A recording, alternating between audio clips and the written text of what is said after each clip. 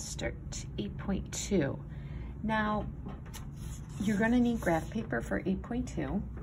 So either you're going to print out the page and use the page that I put in Google Classroom, or you're going to print out some graph paper, or you're going to have to draw a graph with a ruler. So it's going to be up to you to figure it out.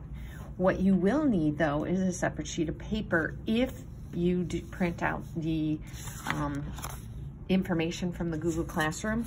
There is not enough room for you to put 4 solutions here. So I don't want you to do the 4 solutions on the paper. You can use the graph, but you need to put 4 solutions somewhere else. I mean, it's possible you can fit it on here, but I don't know how you're going to show your work for it. So I'm going to do the first couple where it says you just have to find 4 solutions of each equation and write the solutions as ordered pairs. So there's no graph required here. It's only when you see the word graph and you see graphs that you have to graph. That makes sense. So I have question number 1. My equation is y equals 2x plus 4. I'm going to remind you that this is a linear equation and it's a function. I want to be able to visualize this line eventually so that I can see what kind of line this creates. I will tell you that this will create a positive linear line because this number right here, the coefficient, is positive. I also know that my line will cross the y-axis at positive 4. That's something you will eventually learn. So you're going to go ahead and pick 4 numbers to plug into this and create a table of your x and your y values. Now, what x and y values can you pick? Well, basically anyone you want. But if you want to check it with mine, chances are I'm going to use the same similar numbers like -1, 0, 1, and 2. Okay?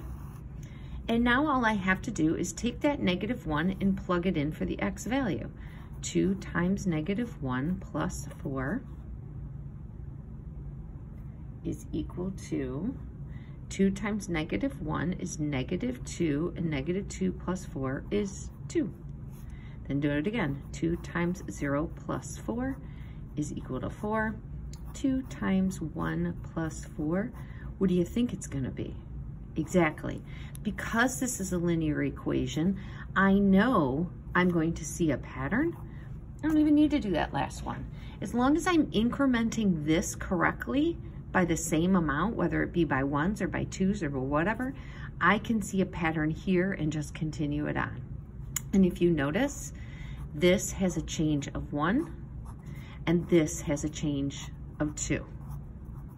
And you can see that reflected in our coefficient, okay? So really pay attention to what that's gonna look like. Then you're gonna go ahead and go on to question number 2 and do the same kind of thing. And again, I'd add opposite here and I would use these values right there, okay? And it doesn't matter what form it's in. When you get down to question like number 4 right here, you're gonna do the same thing. Here's your x, here's your y, -1, 0, 1, 2, but I have no plus.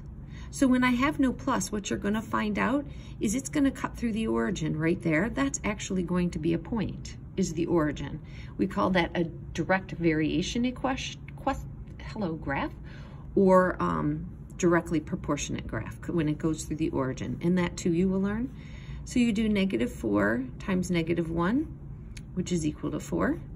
Then -4 times 0, which is equal to 0. What are you gonna notice? Is it going down by 4?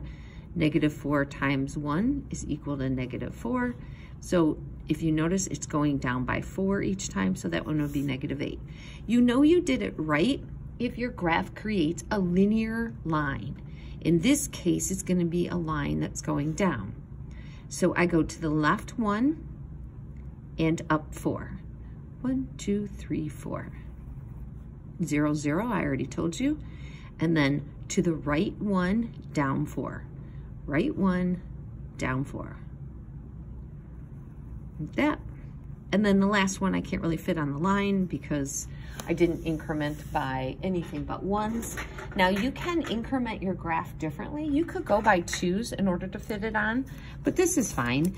If you show me 4 solutions here and you graph at least 3 of them, I'm good with that. And you graph it with a ruler because we are talking about straight, precise lines. So it's super important that you're using a ruler. Make sure you put arrows on the end because they are lines and that means they go on forever. See, it's a linear line decreasing. How do I know? I write my name on it and it's going down the line. I knew it was going to decrease because the coefficient was negative.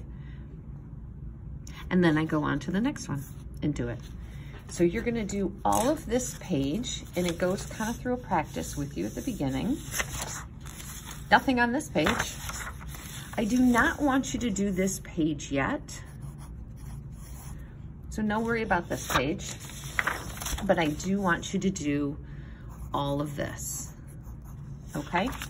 So there's a lot of practice on here.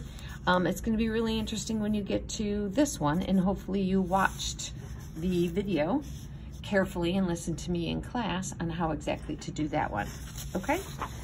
Don't worry about where it says slope intercept because we're just gonna leave things the way they are right now. Good luck.